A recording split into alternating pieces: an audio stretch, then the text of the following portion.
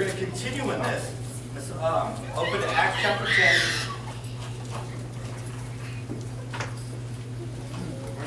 Start at verse 17. On the one that we ended with last time. We'll read through the end of the verse, end of the chapter. While Peter was deeply perplexed about what the vision he had seen might mean, the men who had been sent by Cornelius, having asked directions to Simon's house, stood at the gate. They called out, asking if Simon, who was also named Peter, was lodging there. While Peter was thinking about the vision, the Spirit told him, 3 men are here looking for you. Get up, go downstairs, and accompany them with no doubt at all, because I have sent them. Then Peter went down to the men and said, Here I am, the one you're looking for. What is the reason you're here?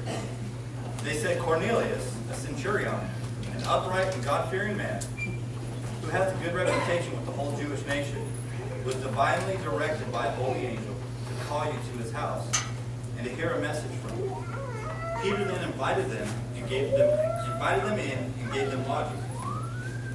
The next day he got up and set out with them. Some of the brothers from Joppa went with him. The following day he entered Caesarea. Now Cornelius was expecting them and had called together his relatives and close friends. When Peter entered, Cornelius met him, fell at his feet and worshipped him. But Peter helped him up and said, Stand up. I myself also am a man. While talking with him, he went on in and found that many had come together there. Peter said to them, You know it's forbidden for a Jewish man to associate with or visit a foreigner. But God has shown me that I must not call any person common or unclean. That's why I came without any objection when I was sent for. So I asked, Why did you send for me? Cornelius replied, 4 days ago, at this hour, at 3 in the afternoon, I was praying in my house. Just then a man in a dazzling robe stood before me and said, Cornelius, your prayer has been heard, and your acts of charity have been remembered in God's sight. Therefore send someone to Joppa and invite Simon, who is also named Peter. He is lodging in Simon the tanner's house by the sea. Therefore I immediately sent for you, and you did the right thing in coming. So we are all present before God and to hear everything you have been commanded by the Lord. And Peter began to speak. In truth, I understand that God doesn't show favoritism, but in every nation the person who fears him and does righteousness is acceptable to him. He sent the message to the sons of Israel, proclaiming the good news of peace through Jesus Christ. He is Lord of all. You know the events that took place throughout all Judea, beginning from Galilee after the baptism that John preached, how God anointed Jesus of Nazareth with the Holy Spirit and with power, and how he went about doing good and curing all who were under the tyranny of the devil, because God was with him. We ourselves are witnesses of everything he did both in Judean country and in Jerusalem. Yet they killed him by hanging him on a tree. God raised up this man on the 3rd day and permitted him to be seen. Not by all the people, but by us, witnesses appointed beforehand by God, who ate and drank with him after he rose from the dead. He commanded us to preach to the people and to solemnly testify that he is the one appointed by God to be the King of the living and the dead. All the prophets testify about him, that through his name, everyone who believes in him will receive forgiveness of sins. While Peter was still speaking these words, the Holy Spirit came down on all those who had heard the message. The circumcised believers who had come with Peter were astounded, because the gift of the Holy Spirit had been poured out on the Gentiles also. For they heard them speaking in other languages and declaring the greatness of God. Then Peter responded, Can anyone withhold water and prevent ye from being baptized, who have received the Holy Spirit just as we have? And he commanded them to be baptized in the name of Jesus Christ. Then they asked him to pray a few days. And just pray. Father, in the name of Jesus, Lord, as we dig into your word, Lord, I ask for your favor, Lord. I ask, Lord, that I decrease and you increase, Lord. That your word falls on fertile soil, Lord. Lord, as we talk about doing the word of God, not just hearing the word of God, Lord, I ask that you Open up our ears so that we can hear, and then move our feet so we can do. Lord, I pray that you just be with us this afternoon, Lord. In Jesus' name, amen. Amen. I stumbled with a few different message titles with this, being a doer, hearing and doing, and also but God. I kind of shifted through, so we might shift a little bit, shift around, jump around. Amen? Amen. Peter heard the word of the Lord. He heard God. He saw a vision with the sheep, declaring all things clean. Declaring that everything that they had been raised up, the tradition that they had had from the beginning, well, from the time of Moses, that there was a shift, that there was a change, that there was something new that God was doing, that salvation wasn't only for the Jews, but it was for the Gentiles as well. Thank you, Jesus. Amen? Amen. I know it's good news for me. Amen? Yeah. Verse 17 says, Peter was deeply perplexed while searching out the meaning of the vision. He was chewing on it. He was thinking about it. He was meditating on it. He was mulling over the Word of God. He had heard this word, and he was mulling over, he was going over. Have you guys ever read the Word and then just didn't understand, so you thought about it? Thought about it, prayed about it. Prayed about it, thought about it, and sought out the Lord in the meaning of it? That's what Peter was doing here. He was seeking out the Lord. He was chewing on it. He was rolling it over in his mind because he didn't fully understand what God was doing here. He didn't fully understand the impact of what was going on, and he didn't understand the vision. So he rolled it over. He mulled it over. He chewed on it for a bit. And as he was chewing on it, realized that it's not a word to just hear. That it wasn't a word to just hear and sit back and watch it unfold. This was an action. This was a word that Peter had to hear, but he had to hold on to, and he had to go. This was a word from the Lord that required action. This was a word from the Lord that required doing. Let's turn to James 1 real quick. Hold on to your place right there, though. I want you guys to turn with me because this is a very important scripture. It's very, very, very important to hear and understand this. Starting at verse 22. But be doers. But be doers of the word and not hearers only. Okay, check this out. Be doers of the word, not only hearers, deceiving yourselves. Amen? Amen? Deceiving yourselves. So, if I take this in, if I listen to the word, if I hear the word, and don't do anything about it, I'm deceiving myself.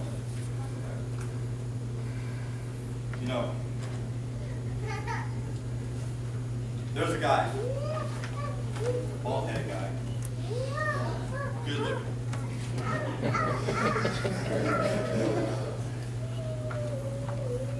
He moved to Florida. Amen. You hear where I'm going with this, right? Amen. You feel me? All right. So he moved to Florida. Real skinny guy. Real skinny guy. But as he moved to Florida, as he lived in Florida, he wasn't so skinny. He started gaining a little bit of weight. And he gets these ideas in his mind. He gets these wild ideas. Not only is he good looking, but he's weird. Amen. Strange fella. But he gets these ideas. He doesn't want to be heavy. So he reads books and he reads articles. He reads about cutting sugar out and cutting out breads. He reads about eating the right thing, and he reads about doing this, and he reads about working out. He reads about working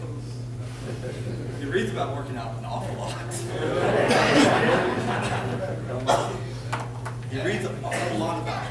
He's got this plan set up, and he does it for one day, and then something happens, and he gets distracted, and he takes this plan and does it for another day, and nothing ever works out.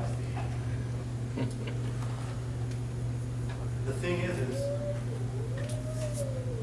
the results aren't going to come in this great guy's life, in the diet plan, unless he puts it into action. Unless he reads it and applies it. He's not going to reach his workout goals if he's just reading about working out. He's not going to reach those goals until he takes the words that are on the page and starts to put them into action.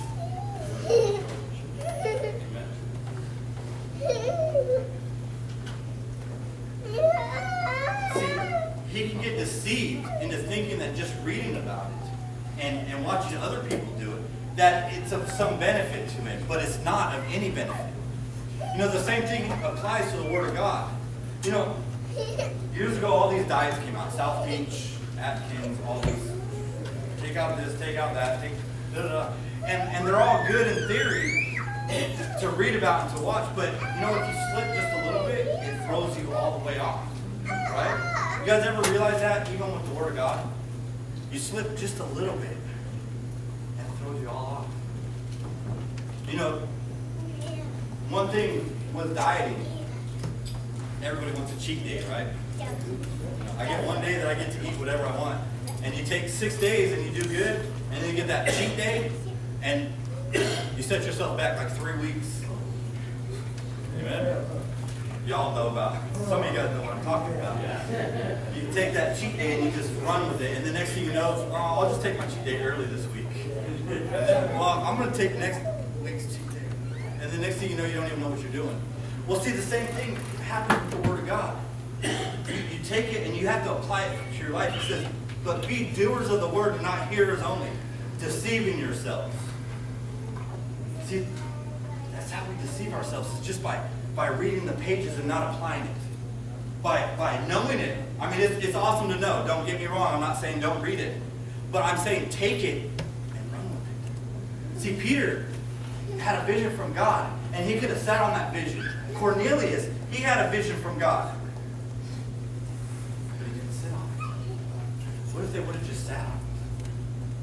What if God was telling them to do something and they didn't apply it? It says, be doers of the Word and not hearers only, deceiving yourself. This isn't anything anybody else is doing. You know, if I'm not applying those diets and those exercises to my life, I'm only deceiving myself into thinking I'm going to get healthier. You know, if I don't take this Word and apply it to my life, I'm only deceiving myself that I'm going to stay solid for the rest of my life, right? I'm deceiving myself that the Word of God is going to work in my life if I don't apply it.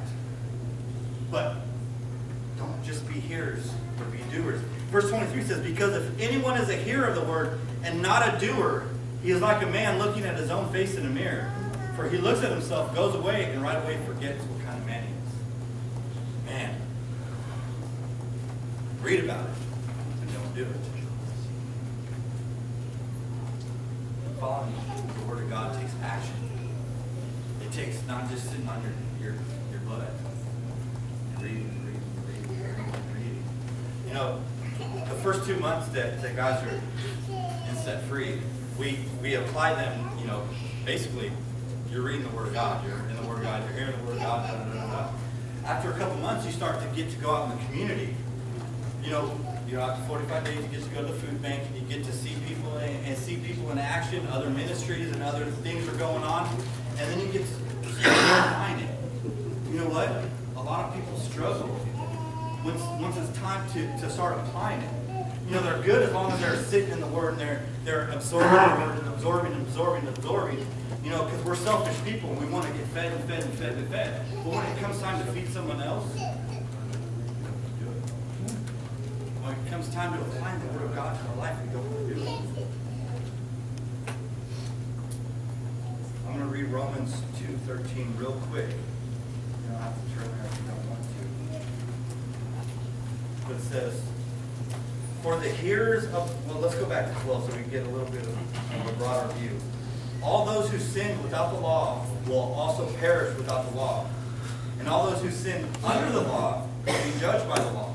For the hearers of the law are not righteous before God, but the doers of the law will be declared righteous. Amen? Taking the Word of God and applying it to your life. Taking the laws of God and applying it to your life. Taking the word and letting it soak into you so you can be like a channel. Because that's what we are. We're channels. We're not meant to be like the stopping point of God's messages. We're supposed to be what God uses. We're supposed to be who God uses. We're supposed to be that part of it.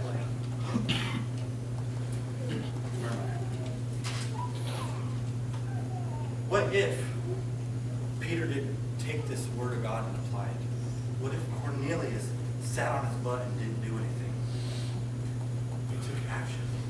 You know what? This was a shift. Like we talked about last week, this was a change in what God was doing. See, salvation was only going to the Jews at that time. They were only preaching to the Jews. They weren't talking to Gentiles. Because there was that blockage. Remember we talked about the food being a blockage, being a stumbling block in the midst of all this. So what if Peter said, no, God, I can't do that because it's unclean, it's on this, and I can't do it because your word, because you said before. What if he wouldn't have put that into action? What if he wouldn't have taken that faith into action?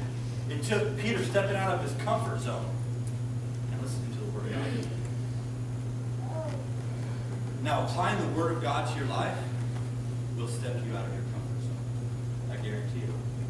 Applying the word of God will take you places that sometimes you don't want to go in the flesh. I don't think Peter really wanted to preach to the Gentiles because there was supposed to be a separation. Because tradition said there was separation. Because of where it came from, there was a separation. But God took him out of his comfort zone. Let's jump down to verse 28. It says, Peter said to them, back in Acts, I'm sorry. Peter said to them, it's forbidden for a Jewish man to associate with or visit a foreigner. It's forbidden for me to do this, but I'm here. Right? This is forbidden. Now check out these two words. These are two of my favorite words when they're put together in the Word of God. What's it say? But God. But God. It says, it's forbidden for a Jewish man to associate with or visit a foreigner. But God. I had my traditions. I had my way of life. But God stepped in and changed my life. You had your way of life. You had your way of doing things. But God stepped in and changed your life. Peter was stuck in his ways. Peter was stuck in, but God came in and changed things. God comes in and he changes things. But God says, but God has shown me that I must not call any man common or unclean. My whole world is rocked. His whole world is rocked. The Gentiles are touched now. The Gentiles are able to hear the word of God. The Gentiles are able to hear the message of salvation. But God, but God, but God, but God. One of my, I know I had a thought process here, and it was there where I get ahead of myself sometimes.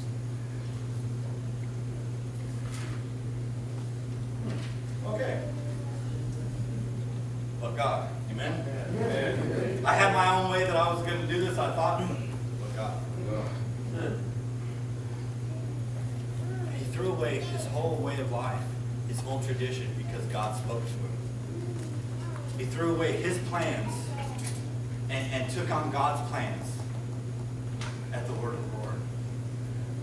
At the word of the Lord. He knew that he wasn't supposed to associate with this. He knew that he wasn't supposed to eat with these Gentiles, these dirty people, with these unclean people. But God stepped in. But God stepped in. But God stepped in. Even in sin, we had our own way. Even in sin. We loved it, right? I loved it. I don't know about you guys. I loved it when I was in it until sin took over and I was enslaved to it and it destroyed me. But God stepped in. So Peter says, all right, so why did you send for me? Why? It says in verse 30, Cornelius replied, 4 days ago, at this hour, at 3 in the afternoon, I was praying in my house. Just then a man in a dazzling robe stood before me and said, Cornelius, your prayers have been heard, and your acts of charity have been remembered of God. Therefore, send someone to Joppa and invite Simon here.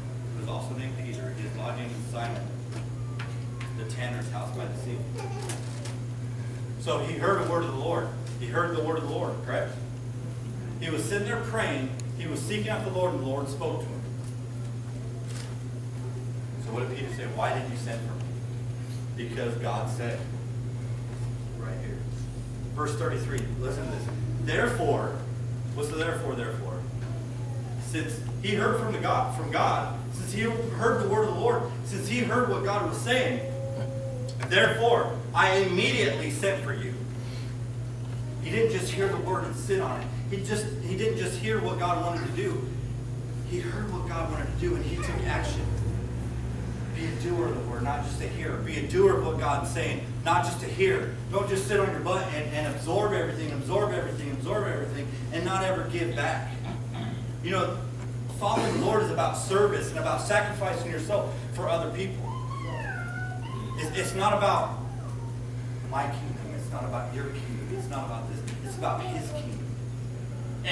And the reason that he's calling you to do things, the reason why he's training you up to do things, the reason why he wants to be that channel is because he's got a bigger purpose than you. He has a bigger purpose than me. He has a bigger purpose than what we can even fathom. So when God tells you to do something, Cornelius, he didn't question. Cornelius didn't sit there and struggle and say, well, Lord, is this really what I need to do? And I'm not saying that it's okay, not okay to chew on it for a bit, but sometimes we sit there and chew on it when it's obvious what we need to do.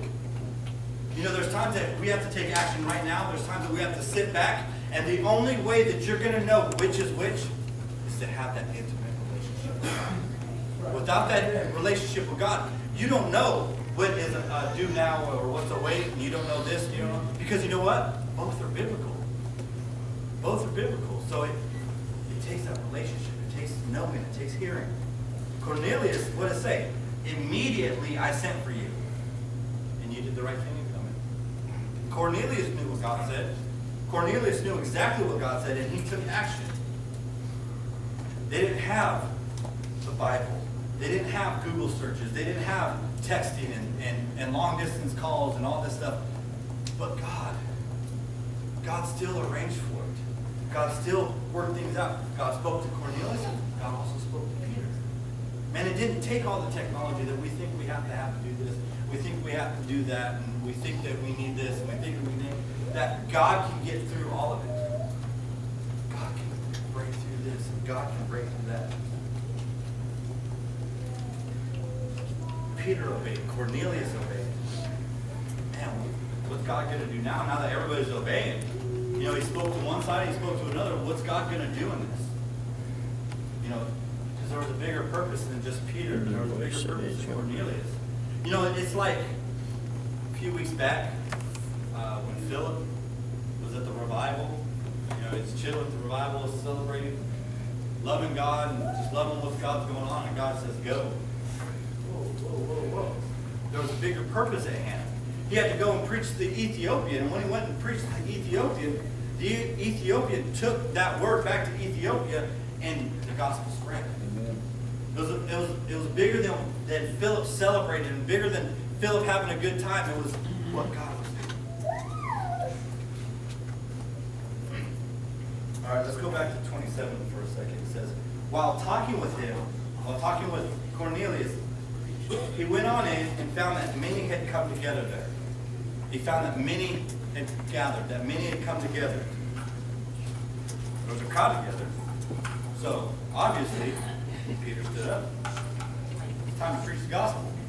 There's all kinds of, you know, he listened and paid attention to what Jesus was doing. If you remember going through the Gospels, when there was a crowd, what did Jesus do? He preached. He healed. He helped. He ministered to the crowds. He ministered to what was going on. So Peter paid attention to that.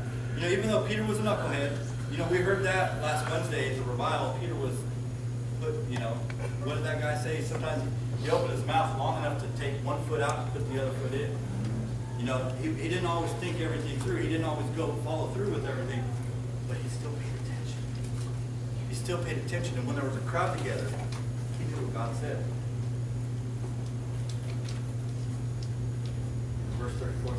Peter began to speak in truth. I understand that God doesn't show favoritism. He understands that it wasn't about Jew and Gentile. It wasn't about this and it wasn't about that. It was about what God was doing. When every nation, the person who fears him and does righteousness is accepted. The way that things were going weren't working, but God stepped in. All inclusive. You know, this is in our culture of exclusive and inclusive and all this stuff. You know, God is all inclusive. It doesn't matter where you came from. That gospel is open to you. The gospel is up to you. But it's the gospel. It's not your idea of what God might be saying. It's not your thought process of what God is saying. It's not your tradition that matters to God. What matters to God is the gospel, because that's what changes lives. What matters to God is the gospel. Because when you break this down, it says he sent the message to the sons of Israel proclaiming the good news of peace through Jesus Christ. And those side notes says he is Lord of all. You know the events that took place after the baptism, John preached. But God anointed Jesus of Nazareth with the Holy Spirit and with power. And how he went about doing good. Now check this out. I love this. And let me know if you guys can feel this, if you guys understand this. It says, curing all who were under the tyranny of the devil. Did you guys pick up on that when we were reading? That Jesus came curing all who were under the tyranny of the devil. Man, if that doesn't excite me, I don't know what does. I mean, curing all who were under the tyranny of the devil. Man, I was under the tyranny of the devil. I was under the devil's thumb, doing everything that he wanted me to do. You know, everything that felt good to me, everything that I thought was right. You know, whatever I thought was right, I just went and did. That was under the tyranny of the devil. You know, at the beginning, the first song we played was I Am Free. You know, I'm free to live for God. I'm free to live for him. I'm free to dance. I'm free to run. I'm free to sing. I'm free to not be under the tyranny of the devil. Jesus Christ came to set us free from the tyranny of the devil. Man, that's awesome. Because God was with us. You know, we had our way of life, but God stepped in. The all-inclusive gospel. The all-inclusive, all this. You know, our all-inclusion, it gets a little twisted. You know, the Word of God does really good on its own until people start trying to interpret it. You know, people start trying to go this way and trying to go that way and trying to fit their lifestyle to the Word of God. You know, one of my favorite verses, all things are permissible. Oh, amen. But not all things are profitable. But we want to take that when living a life of God and that all-inclusive gospel that God gives us, his son dying on the cross, his son shedding his blood for our sin, means that it should change us. It should change us from the inside out. The Word of God should start changing us. That doing the Word of God will change us. The listening to the Word of God will change us. But not only don't just be listeners, but be doers.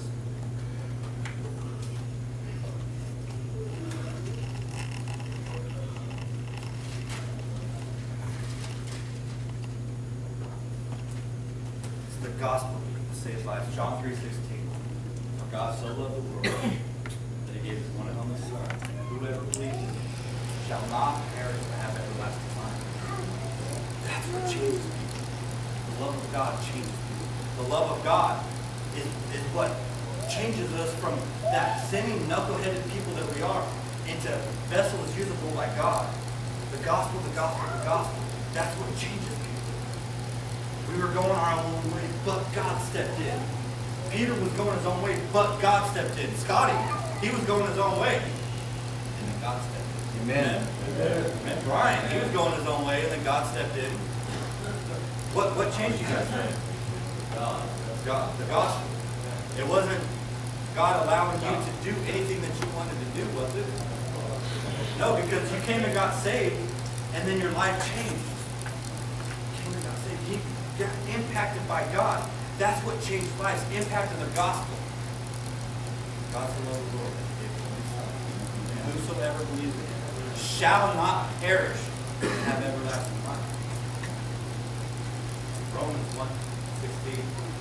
I'm not ashamed of the gospel. The power of God and salvation for all who believe. Jew first, Greek, Gentile, heathen. Amen. Peter preached the gospel. In verse 42 it says, He, being Jesus, commanded us to preach to the people. Taking God's word and applying it. He commanded us, so we do. He commands us to do things, so we do it. Don't just be a hearer of the word, deceiving yourself, but be a doer. When God gives you something, do it. God gives you something, do it. You know, one of the biggest struggles that I see is that group, guys, is 90 days ago, right? Because we all know the 3 months. I want to go get a job, I want to go make money, I want to get a girlfriend, I want to get married, and I want to leave. You know, I've been under the tyranny of set free for so long. Amen. I've been under the tyranny and I just want to go. Are we seeking the word of God in making our decisions? Are we doers of the word, just hearers? You know, I'm cool. You guys can hang around for 3 months, get fed, hear the word of God, and go on. That's okay. But is that what God's telling you?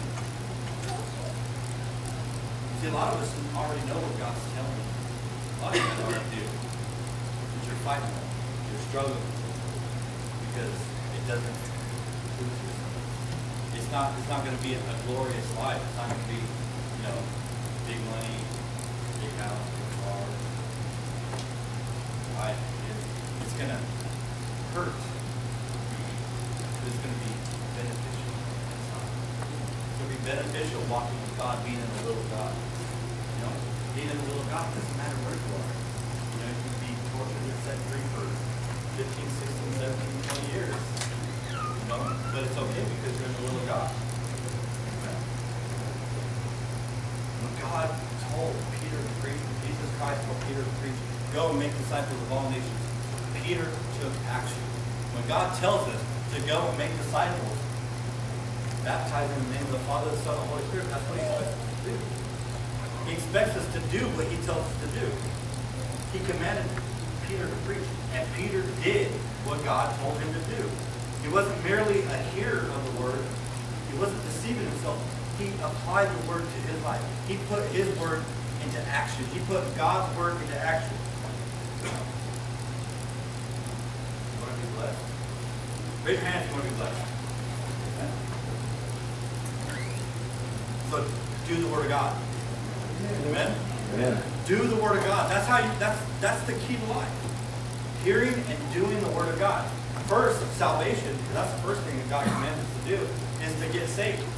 If you haven't got saved, I really encourage you to do that, because the Bible says pretty nasty stuff if you don't. And it's the truth. If you want to be blessed, do the word of God. Apply the word of God.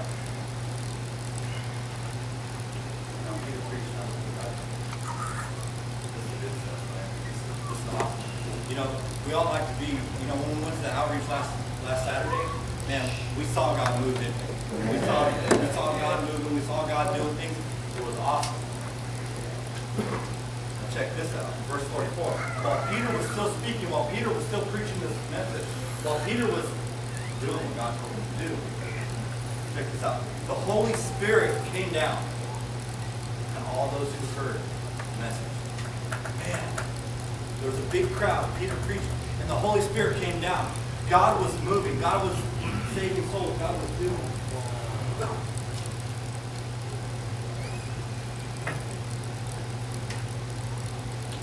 God was doing things.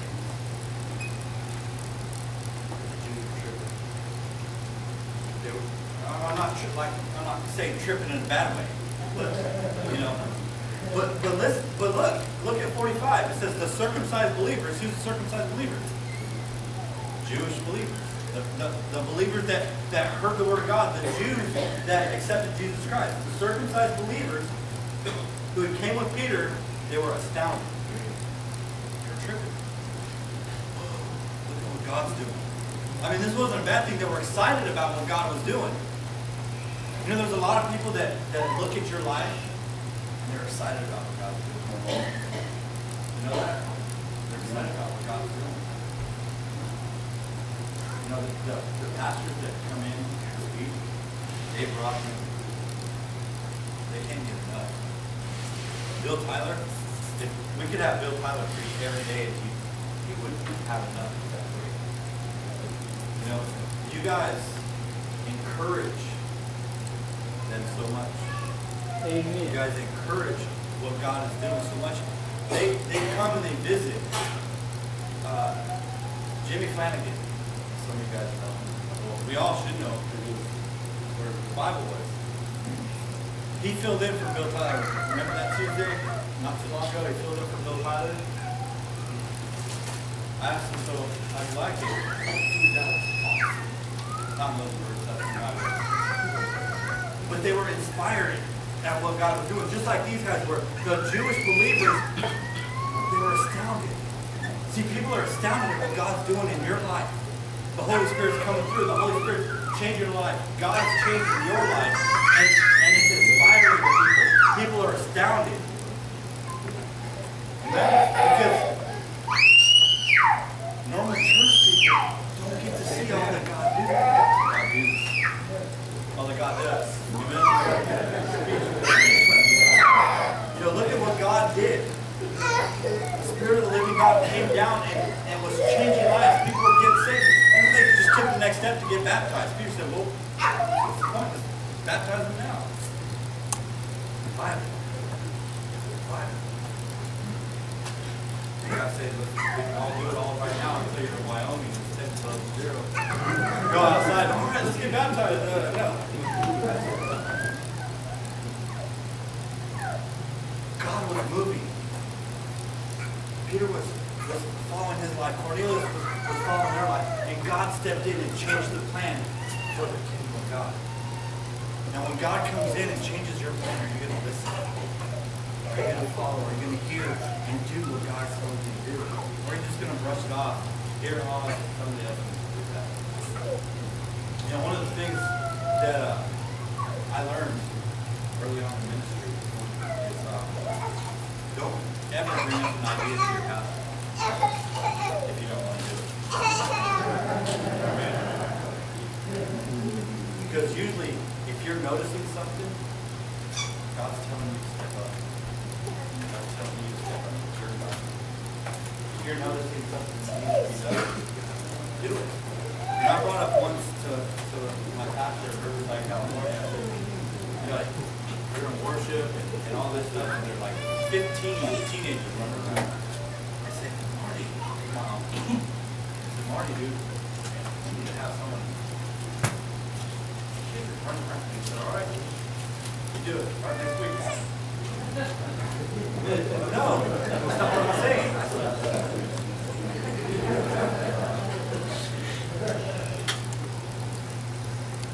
God was moving. The Jews had their idea, and things were going a certain way when God stepped in. Are you going to let God step into your life? Are you going to let God have his way with you? You know, the only one that's getting in the way of God working in your life is you. The only one that's messing with God's plan in your life is you. Now, are you going to hear God and do it? Or are you going to deceive yourself? That's what God says. Go to James 1:23. Deceive yourself. Do what the Word of God says. Amen? There's revival here. Do what God says. Now we're going to do invitation a little bit different. When I was getting this message ready, you know, those two words that I told you I really like, love God, I Googled them. Amen? Trying to look for things, and you know what I stumbled upon? A song. And so I heard it, and so I posted it, and I tagged everybody I could think of. And then what else did I do? Then I ran into the office. I said, hey, check this out. You know, I know Brian and Cody guys think I'm nuts sometimes because I'll go, hey, look at this. And they're like, yeah, I've heard that before. So, you know. But I'm all excited. You guys ever get excited about what God's doing? Yeah. You know, one thing we can look at is even if you've only been here a week, you know what? Last week, some of you guys weren't sober. Some of you guys were lost. Some of you guys were on the streets. Some of you guys didn't know where the next meal was going to come. Some of you guys weren't even worried about eating. Some of you guys were. What God stepped in. We're worried. Think about that. Is this ready to play, Harold? Yeah. Now this is like not my normal song, but we're gonna turn it up.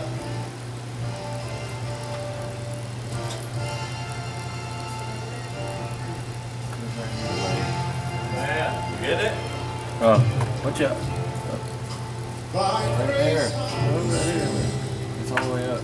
Quick full screen. Because of him who rose from the grave. Not a deed that we've done to deserve the gift of